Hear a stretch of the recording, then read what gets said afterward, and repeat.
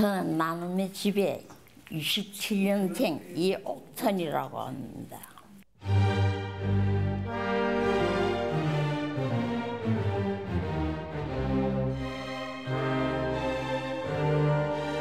Natulog ako kanwari, natulog ako. Gabi-gabi yan ginagawa. All I wanted to do was to wash away all the shame, the dirt, just wash it away, wash it away.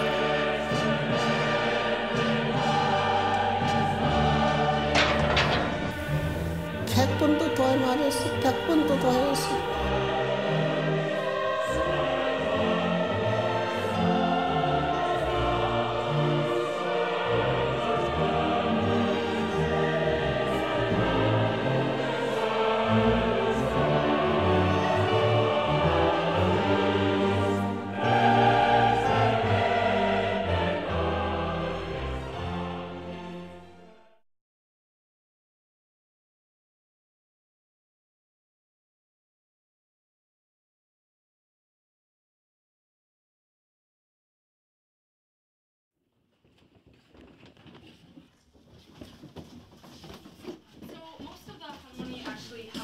Just outside of Seoul in Gwangju City in Korea stands the House of Sharing, both a museum and home to the surviving comfort women, or halmonis, meaning grandma in Korean. It's no longer a rare sight to see groups of foreigners taking tours of the museum in various languages. These tour guides, ranging from Canadians to Japanese to French, are volunteers who also study the issue to educate more people. This is an issue that's really important to me as a woman and, as someone interested in human rights. And when I first came to the museum last year, I was very moved by what I saw here, and so I wanted to be a part of the team. 日本人だから。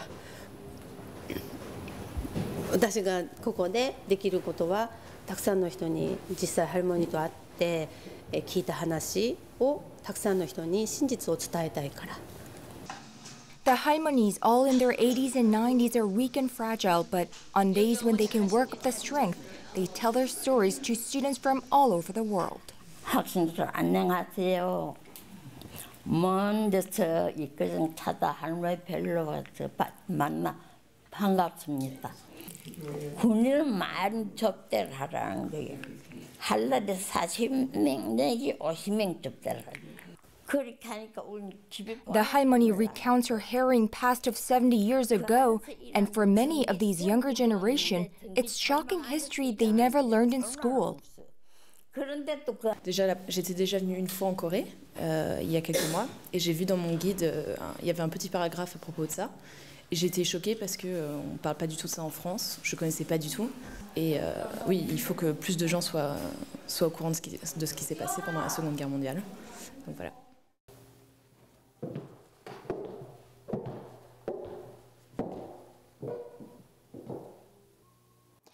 Now, nearly 7 decades have passed since the end of World War II.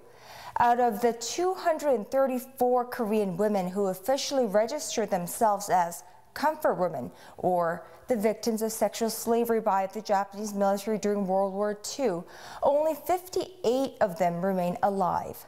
Roughly 2/3 have passed away, having never seen the Japanese government take full state responsibility for what they've done. Now, the remaining handful continues to fight a fierce war of their own, and it's not a case that's limited to this country.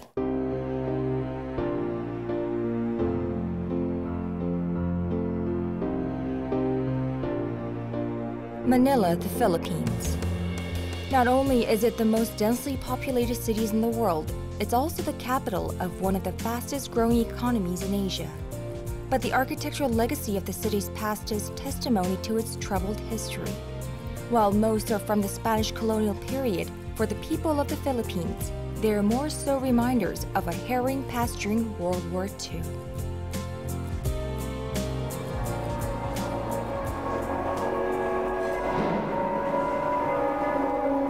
First built in 1587, San Agustin Monastery is closely tied to the history of the Philippines, and that includes the Japanese occupation during World War II. The whole church was turned into a concentration camp for prisoners, and various tortures and atrocities were committed on the local people, as well as the sexual enslavement of the Filipino women by the Japanese military.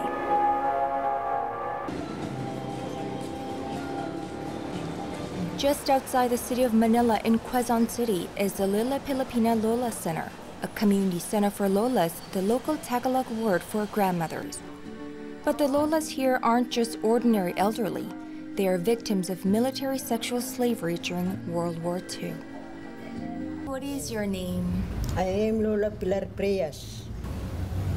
How old were you when the Japanese took you? I am 16 years old during the time. My name is Narcisa Claveria. Nung kinuha ako ng Japanese soldier, 13 years old.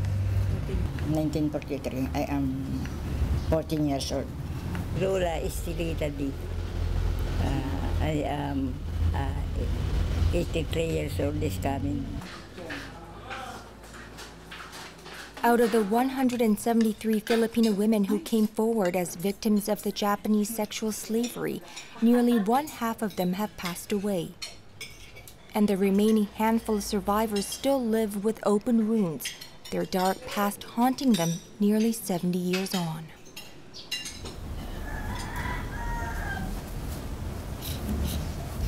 Gabi-gabi yan, ginagawa nila sa amin yan. Every night, we are raped. Kaya yung kapatid kong isa, nasiraan ng ulo. Kasi hindi lang naman isa mangre-rape sa iyo eh. Dalawa, tatlo. Japanese soldier asking me her language, but I do not know the language of the Japanese. Kinuha ko dito. At saka, he get the jungle knife here in this part, and then he stabbed me here. Look at my personal appearance. They're riding in the truck, 3 Japanese, and they take me to the garrison. I was raped there in the garrison. Since the establishment of the organization in the early 1990s, the Filipino comfort women have been carrying out various activities demanding apology and justice from the Japanese government. But that number has been on a fast decline in recent years. This picture, all of them, she died 2005. This one, 2005 also. Lola Rosa Henso, 1997. Lola Francisca Austari, she died 4 years ago. And Lola Purificacion, last August, she died. The women suffered under the Japanese military sexual slavery. They destroyed the human rights and the social rights of the individual. The right to study, the right to be with people. We do not have to suffer that the society will ostracize us, will isolate us. Fort Santiago is part of the structures of Manila referred to as intramuros. During World War II, the defense fortress built by the Spanish was captured by the Japanese Imperial Army and used as prison camps and dungeons. At this fortress, in these cells, Filipino prisoners of war lost their lives and women were kept locked to serve the Japanese military as sex slaves. Lola Hilaria rarely comes to this site as it brings back sorrowful memories of her close friend Lola Asiang. During the war, Asiang was held captive and raped by the Japanese military, during which she saw her husband covered in blood being thrown into the dungeon. Lola Asiang can no longer tell her story as she has become completely senile. Lola Asiang is there. Lola Asiang was there, but here... Her husband who was tortured and then thrown here because at high tide, the water goes up from the river. So she is there. And then she said, my husband. So that is her story, no? For Lola Hilaria, this is a place of exceptional pain and agony. Because we are a very good companion. She always say to me, pray for me. That's why I always remember Lola Asian.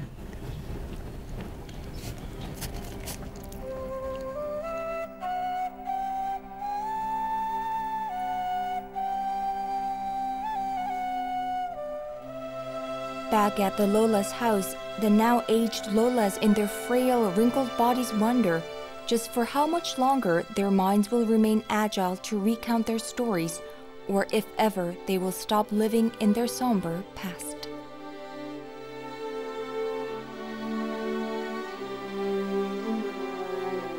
The Lolas were growing old. Fastly, they were growing weak.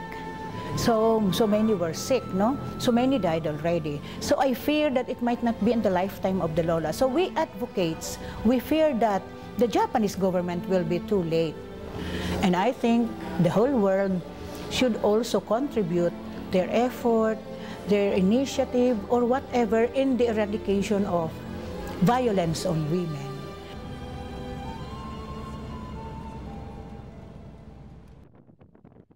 It's hard to imagine the village of Mapanica looking any different today from 70 years ago. A small settlement surrounded by rice paddies. You would think it's a typical rural village inhabited by typical rural folks. But this small village just north of the nation's capital is home to one of the Philippines' best-kept wartime secrets. Virginia Suarez, a human rights attorney from Manila, has been helping the victims of Mapanique or Malaya Lolas for almost a decade now. She tells me shame was the primary reason for these victims to remain silent for more than half a century. On November 23, 1944, itong Mapanique, binomba ng mga sundalong Hapon. Maraming tinamaan ng bagsak ng mortal at ninanong. The handful of these Lolas still vividly remember that day 70 years ago, and they begin to share the memories so brutal that they can barely bring themselves to speak about. Lola Pilar Galang was 14 years old when the Japanese came. Nagpa yung aking kamay na gano'n. Saka kinuha ako ng Hapon, sinalakay ako. Nang magising ako, natulog ako kanwari, natulog ako sa sakit ng dinamdam ko. Nang panluray-luray ang aking katawan, nakita ko may dugo ang aking damit sa ilalim. But that's not all she says. It's then that her voice begins to crack and tears roll down the deep wrinkles carved by years of agony. Ang tatay ko, sinaksak ng bayoneta. Ang kapatid ko, pinapalo ng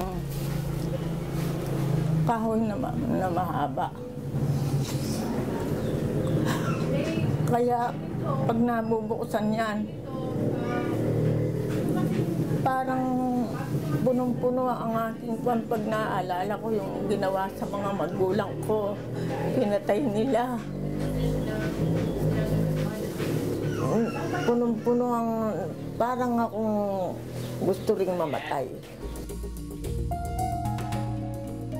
Attorney Virginia Suarez explains that the Women's International War Crimes Tribunal in 2000 had concluded that the mass rape of the women of Mapanique was organized and systematic in nature. Pinagpapalo nila, pinarusahan nila ng todo. Merong pinutulang ari, niniwa itong laman nito, pinasisigarilyo, pilit na pinaamin ng mga hukbalahap. The suffering that they have committed, that's the unspeakable terror that they felt when they were abused, that's really injustice. This case is a crime against humanity. This is, I think, is the ultimate violation of human rights.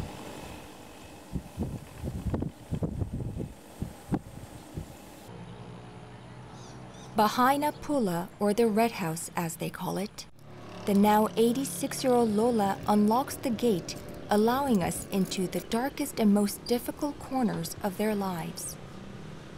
To this day, the women of Mapanike, all of them now in their 80s, remember their ordeal with chilling clarity.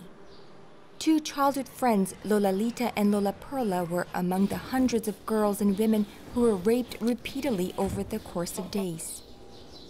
It was dark, they recount, and there were some 200 soldiers lying around. Pagkatapos, pinaghila-hila kami riyan ng mga Hapon. Kanya-kanyang kwarto, meron dun sa baba, meron sa taas. It was here, on one November day in 1944, that Japanese soldiers took turns violating the Filipinas. They raped a mother and her daughter at the same time in one of the many rooms. Within one night, the two old ladies recall, "We lost our youth, we lost your innocence." Parang nanariwa na naman sa aking alaala, sa aking puso, yung mga karanasan ko dito na napakasakit isipin, masakit na maalala. Kasi dito nangyari yung hindi ko inaasahang mangyari sa buhay ko noong ako'y edad 13 taon dito sa bahay na ito. Because the sorrow never ended there, it still continues to this day. Nang karanasan ko dito na hindi ko malilimot sa loob ng 24 oras, dinanas ko ang kataktak na hirap, parusa, gutom. They were already victimized in 1944, and they remain victims even up to today. And the victimization against these women continue for the last almost 70 years. Why? Because until now, they haven't received any genuine public apology. They haven't received any justice. So, considering the lapse of time, that's another injustice to them.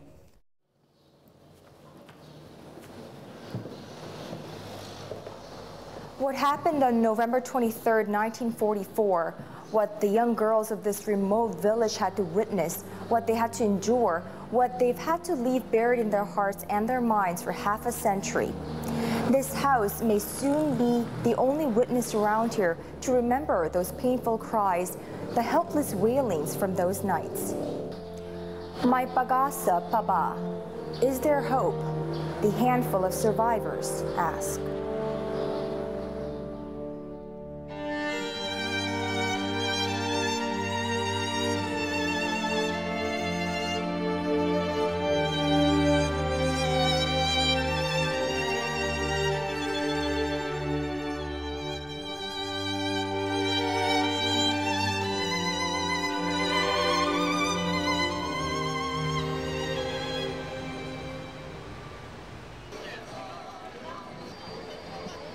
Bundled up in raincoats, fighting frigid temperatures in front of the Japanese embassy in Seoul are halmonis, or Korean survivors of the Japanese military sexual slavery. It's not a rare sight to catch, as they have been protesting every Wednesday since January 1992. But the number of these halmonis has been dwindling, and rapidly in recent years, says this man snapping photos of the survivors.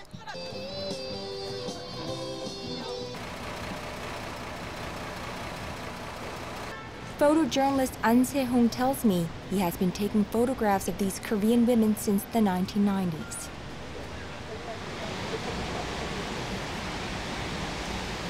Carefully untying the knot to his portfolio, he unveils a whole new world to a whole new group of halmonis that might have gone forgotten. They're Korean comfort women taken to the front lines of the Japanese battleground who never got to make their way home. 이 할머니 같은 경우는 그 상해에 계시던 할머니인데 이미 돌아가셨었고, 그러니까 이 할머니도 지금 살아계시면 101살의 나이예요. 근데 6년 전에 이제 돌아가셨고요. 동령이라는 지역에 계속 살고 계신데 지금 굉장히 몸이 안 좋으셔갖고 침대에서 일어나지도 못하는 정도로 편찮으시고 계세요. It's part of his Juju project, a photo exhibit of Korean women who were left behind in China after having served as sexual slaves for the Japanese military. Juju, which means layer by layer in Japanese, represent their wrinkles carved deep in their faces, the pain and anger that's piled up in their hearts. 인류에 관한 문제라고 생각을 하거든요. 그런 차원에서 저는 많은 할머니들을 만나 뵙고 그녀들의 고통을 더 많은 사람들에게 알리는 게 제 의무라고 생각을 하고 있습니다. 굉장히 어린 나이에 가신 분들도 굉장히 많고. But soon, An says, there may not be any more grandmothers left for him to find and take photographs of. Each year is different, he says. They grow weak by day. 우리나라 많은 여성들이 쏘가서 위안부를 갔던, 그리고 그 현지에서 그 마을 전체가 집단으로 강간을 당하면서 위안부 생활을 했던 모든 여성들이 똑같은 고통을 당했다는 거죠. 그러니까 일본 군인들의 그런 총칼 앞에 위협 속에서 많은 여성들이 공포 속에서 그런 생명을 유지하기 위해서 결국엔 몸을 버려야만 됐고, 그런 상처가 치유되지 못하고 평생을 그 사람들은 살아왔다는 거죠. 세계가 요구한다! The 40-year-old photographer continues to stay committed to this project because he believes if we stop documenting these women's lives, if people stop remembering those victims, their story will vanish behind the dark side of history. 이 할머니 같은 경우는 고향이 여기 남대문 앞에 태평로였는데, 그러니까 지금 이 사시는 집이 있는데 이 집이 당시에 자신이 일하던 그런 위안소 건물에 평생을 살고 계세요. Trapped in time, living in the past, haunted by memories. 당연히 전쟁이 끝나면은 모든 사람들이 고향에 돌아와야 하거든요. 근데 이 할머니들은 전쟁의 최전선 오지에서 일본 군인들이 이 할머니들을 버리고 갔거든요. 그리고 이 할머니들은 자기가 중국에 어디에 와 있는지도 모르는 상황에서 그냥 버려진 채, 그리고 그런 할머니들을 찾아서 그 할머니들에게 뭔가를 할 수 있는 일을 하기 위해서 제가 중국 땅을 이제 밟기 시작했습니다.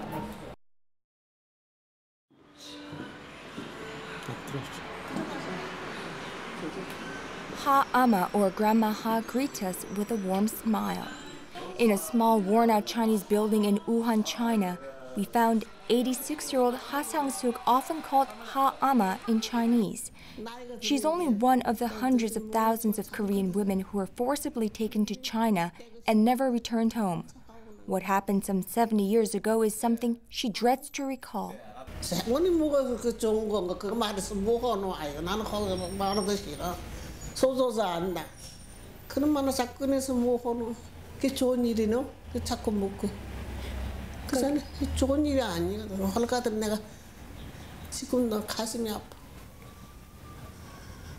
Ha Sang-suk Ama was kidnapped and brought to Wuhan by the Japanese army when she was only 16 years old. She still remembers that day.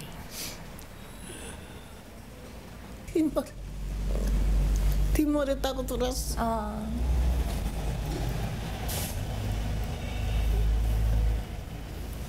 아유, 저놈들이 머리 피도 안 맞는 걸 데리고 왔구나. 그 나이만 먹은 언니들이 머리 피도 안 맞는 걸 데리고 왔구나. 그때 근데 처는 게 모르지. 그런 말이 무슨 말 지금 아니에요.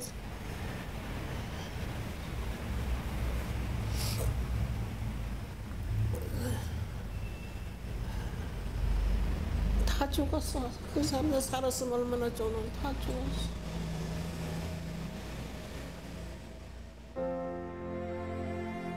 Running through her mind are the haunting memories of the past, the dreadful years that ruined her life, and the dying wishes of the other girls with whom she shared those harrowing times with. 이런 놈들이 와 데려가고 우리 이런 일을 했다. 그런 놈이 이렇게 해놓고 말이야. 우리 나라가 진짜가 3년, 6년이 돼가고 우리 소수 사람 다 봤어. 우리 일본 사람이 진짜가 36년이래. 36년. 알았던 내 말 이렇게 나쁘게 굴었다. 네가 살 같으면 네가 말 좀 해주라. 일본 사람. Even after the war ended, Ha'ama never returned back to her motherland out of shame and disgrace. Instead, she found a life and a family in China. 핀지도 안 했어 우리 집에 나와갖고 이게 좋은 아이 우리 어머니가 이런 거 할 것 같으면 우리 어머니 얼마나 가지.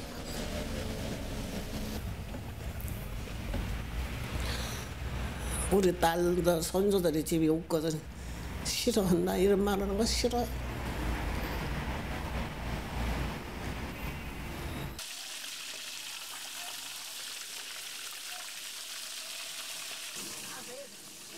Ha'ama now lives with the younger of her two daughters, both of whom never knew about their mother's Korean roots until they were older, let alone of her tragic past. 我蛮大了，不是小时候大了以后，我们中国就叫他东洋孩子，对吧？心情很愤怒了，对吧？把他们这妇女糟蹋了，对吧？As women themselves, Ha'ama's daughters can now relate to the pain their mother has been through. All they want now is to make the last days of her mother less painful, distant from the atrocities of the past. 我希望做到的，希望的能不能做到，就是看那个国家的，看他们自己有什么态度，知道没有？对不对？ Nearly 70 years have passed, but Ha Sang-suk Ama says no number of years, not even a lifetime, could break her free of those excruciating memories. 새끼리 지친이라고 그래 지친이.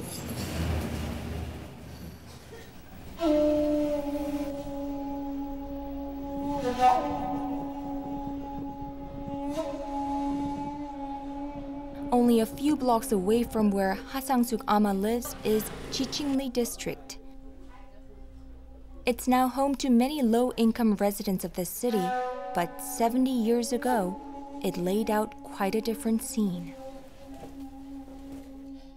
This is the very military brothel where the 85-year-old Ha Sang-suk endured the year-long period that completely destroyed her life. Take a look at this. Each unit, numbered by the Japanese military during World War II, held about a dozen teenage girls of various nationalities. Now, in this district alone, there are roughly 20 of these units. Locked up in this military brothel were about 280 so-called comfort women.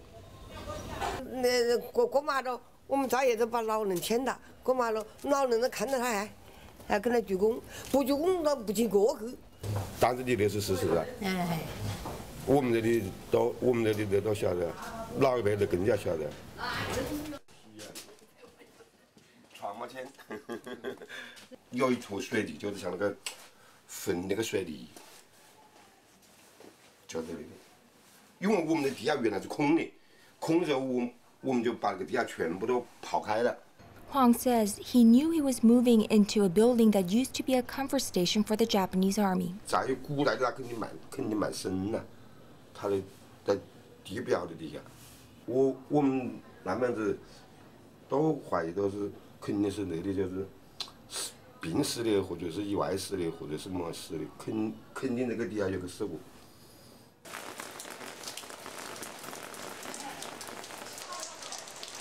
Xu Ming-ting is a historian who spent most of his life studying the modern history of Wuhan. He believes comfort stations in Wuhan had been planned for a long time, as Wuhan was captured by the Japanese in late October and the brothels opened in early November. 因为他们常年的经受那种暴风周游的新摧残，都没得生有些能力了，所以说他有准备，不是临时凑合的。 Walking down the alley that once used to house hundreds of girls there to serve the Japanese soldiers, the 96-year-old historian says the brutality was far worse than we could ever imagine. 集庆的后面有一个日本慰安妇因病去世的供养塔，说是因病去世，实际上很少是因为正常疾病死亡，都是在经受了这个性摧残以后得了病死的。 서갖고 쭉 썼어. 물건 사람 같이 쭉 쓴단 말이야. 한 사람 안 돼. 다 5명, 6명. 아이고 그때는 막 그 선녀가 하루 하나도 안 내는 몇 사람 자면 그 사람이 좋잖아. 얼마나 오늘 가서 화장실에 가서 안.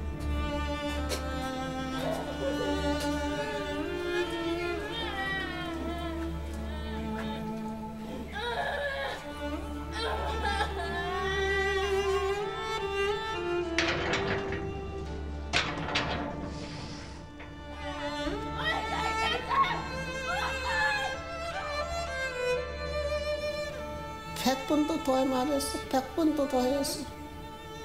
말해 뭐 무슨 일이 학길에 일이 됐나? 안 되잖아.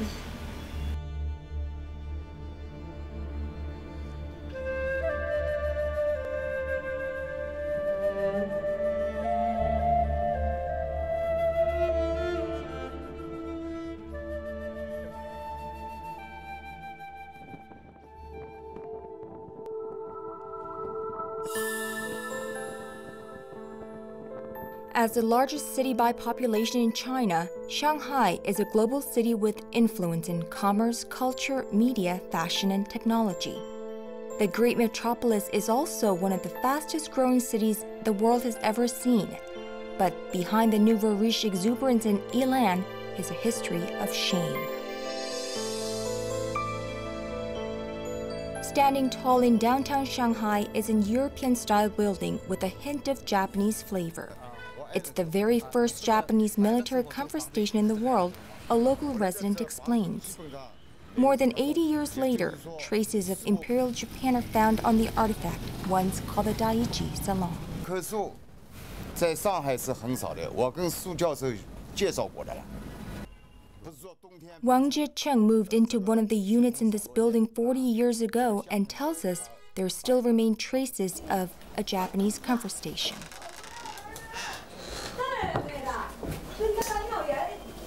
这个有半个圆的，知道吧？半个圆的，里面也有半个圆的。这个是舞厅，前面一个是舞台，那叫有报幕的什么舞台。 80 years ago, in this very building, on these ceramic tiles were probably high-ranking Japanese officers dancing, drinking with helpless teenage girls. 67-year-old Wu Yuzhen has been living here all his life with his 96-year-old father. He says this piece representing Mount Fuji was here when his father moved in decades ago.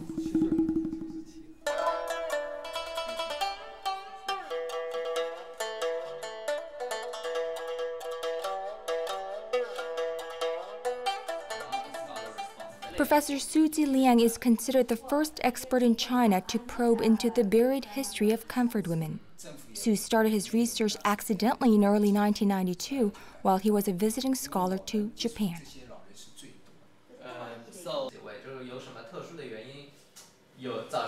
慰安妇制度是日本国家和军队强力推行的这样一个为军队提供军事性奴隶的这样一个制度，它是国家权力的介入，而不是士兵个人的行为。所以从这个意义上来说，这两幢房子呢。 Contrary to common estimates, Su believes there were at least 400,000 women who were forced to serve as sex slaves for the Japanese army. 慰安妇制度的起因呢是日军，并且也导致了性病的流行，所以日本为了防止性病的蔓延，丧失它日军的战斗力，同时呢也能够刺激它日军的战斗力。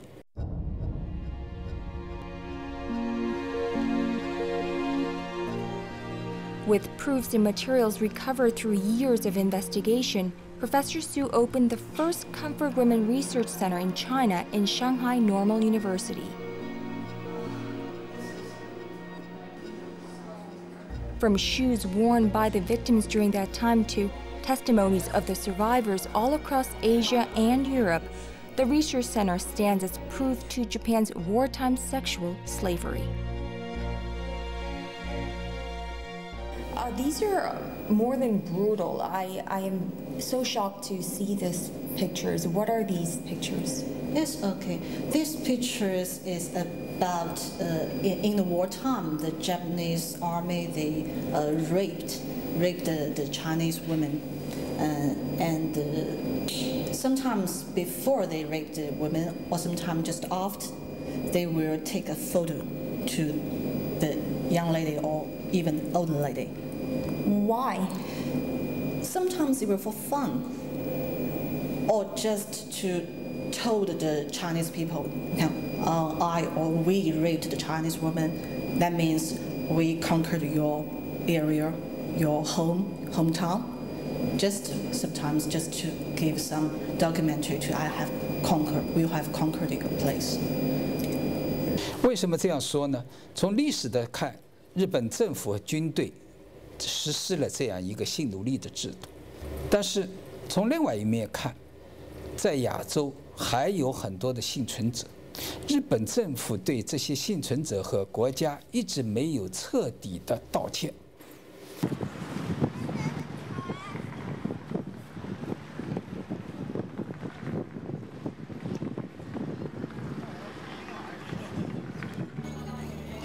Standing before the illuminating glows and the modern-day skyscrapers, it's almost impossible to imagine that this is where one of the largest cases of human trafficking ever took place. Behind the state-of-the-art buildings, the remnants of the painful past are untraceable. It's history being forgotten, memories fading away. What can we do to hold off time from paling history?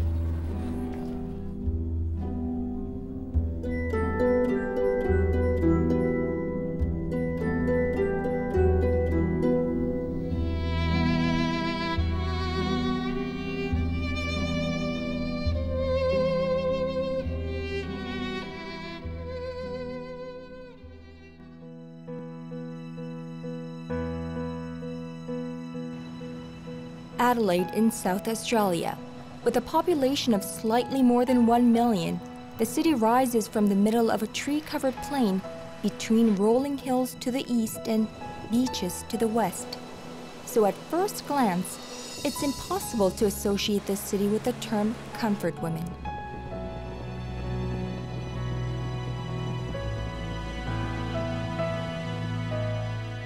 But that's only until you hear the extraordinary story of this brave woman. Hello, Miss Yan. So nice to meet you. So nice to meet you. Yes, wow. This 90-year-old grandma's home in the outskirts of Adelaide boasts a mystifying blend of the West and the Orient. At her beautiful home, we were able to meet Jan Ruff-O'Herne and her daughter Eileen. Jan Ruff-O'Herne was born in the former Dutch East Indies, now called Indonesia, in 1923. She had a childhood that any other would be envious of, with a family with a lot of love and affection. Her life was so pleasant until the Japanese invasion of Java. On the 26th of February 1944, some high Japanese ranking officers, came to our camp, and we were ushered into this bus, you know, clinging on to our little belongings, a little bag, you know. And then they drove into the city of Semarang, and in front of one of those large houses, the bus stopped, and we were told to get out, and this is where, this house where it all started. We immediately sensed this house is to be feared. Jan Ruff-O'Herne is one of a few dozen of Dutch women who suffered at the hands of the Japanese military as a World War II comfort woman or sexual slave. You are here for the sexual pleasure of the Japanese officers for the Japanese military. And we were in a brothel. The house started to slowly fill up with Japanese. As soon as it got dark, they all came in, laughing, joking. One by one, the girls were chosen and dragged into a bedroom.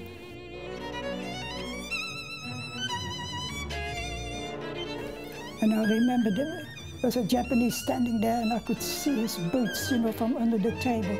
I can still see those boots. I can still see them. I can still see this man's face. I'll never forget it. And for the next 50 years, she remained silent. But in 1992, at a war crimes public hearing in Tokyo, she spoke out for the first time ever. Even after almost 50 years, I still experience this feeling of total fear going through my body and through all my limbs, burning me up.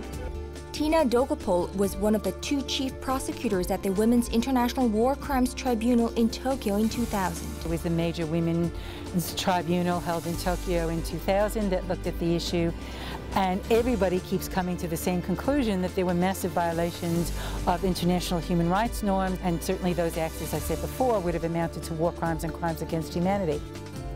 And in February 2007, along with 2 Korean halmonis, Lee Yong-soo and Kim Gun-ja, Yan testified before the U.S. Congress. 6 years later, now at 90 years of age, Yan doesn't know how much longer she can go on. And I don't know how much longer that's going on, because I'm just had my 90th birthday. And I've been doing that for so long, and nothing has really changed, hasn't come any nearer. Drug taking in sport, in our major codes. Quite remarkable. We haven't seen for a very long time. It is very difficult.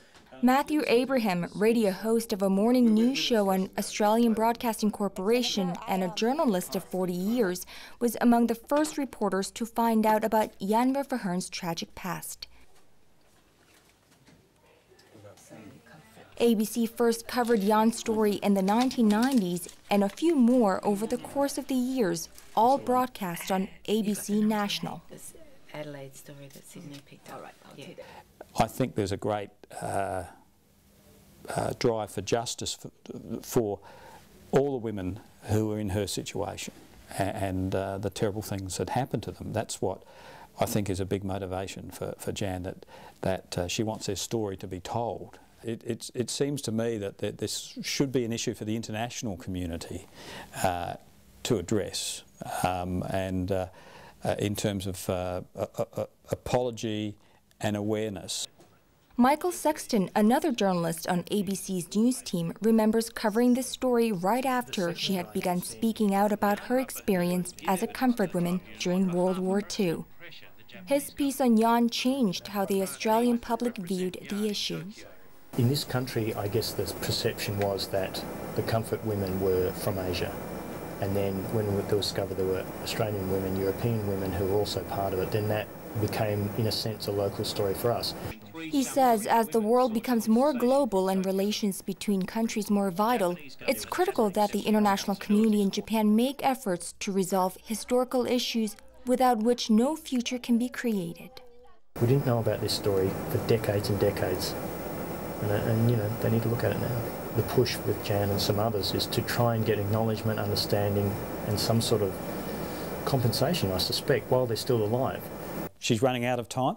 She has travelled. She has had to. It is stressful getting up in front of international tribunals. It's stressful telling a story. It's stressful telling a story like this. I think it has been very demanding on Jan.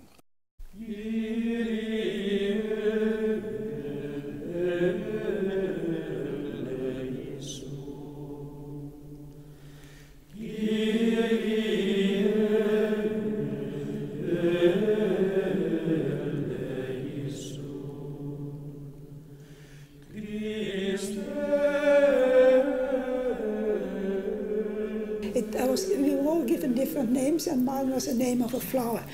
and they were pinned on our door in Japanese, you know.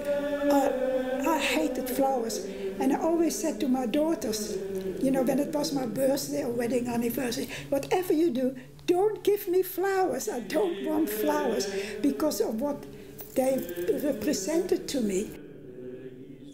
But ever since she came out with her story and began to speak of peace and reconciliation, the meaning of flowers changed for her.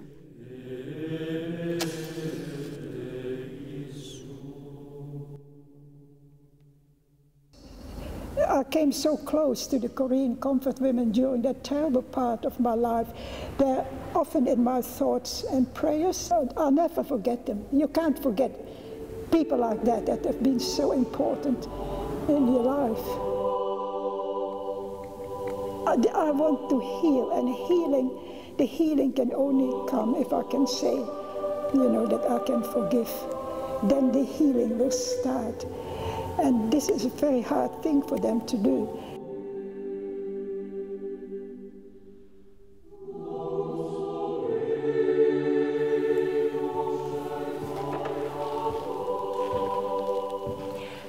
Peace, forgiveness, and reconciliation.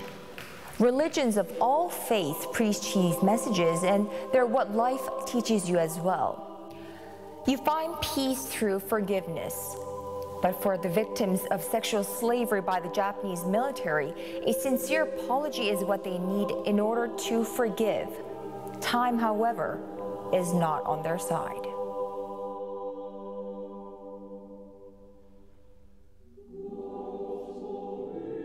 The Korean government at this stage may be in the best position of any government because the Korean Constitutional Court has said that the executive government of Korea must do more to facilitate obtaining redress for Korean nationals, that it is part of the government's obligation to do more than it has.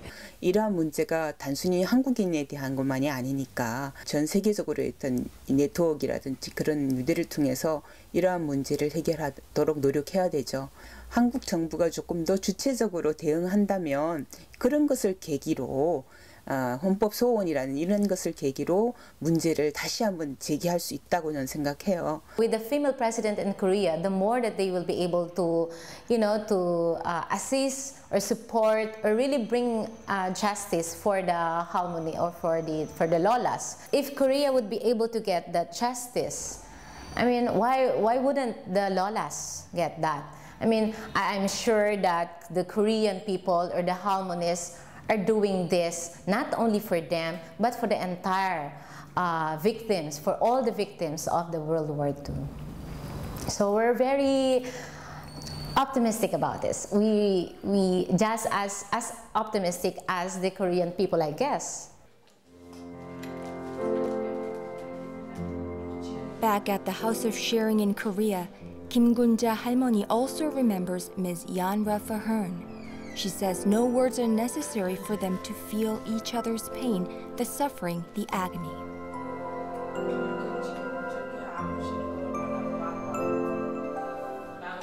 다 같은 처지니까 말은 안 통하지만 마음은 다 그거야.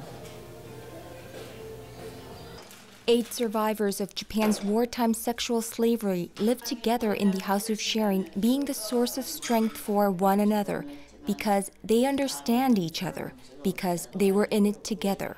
But time is taking its toll on these 할머니s. 힘없죠. 또 무양이가 뭐 중국산 할머니 하나, 또 잠깐 와서 한나절 살고 죽은 여자가 있어. 그래서 말하자면 8명이 죽었다. 안 보고 싶다. 왜? 성질이 다 달랐어.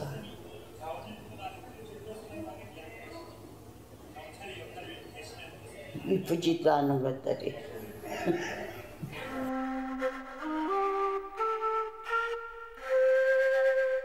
For the 88-year-old 할머니 knows it will not be long until she meets them again.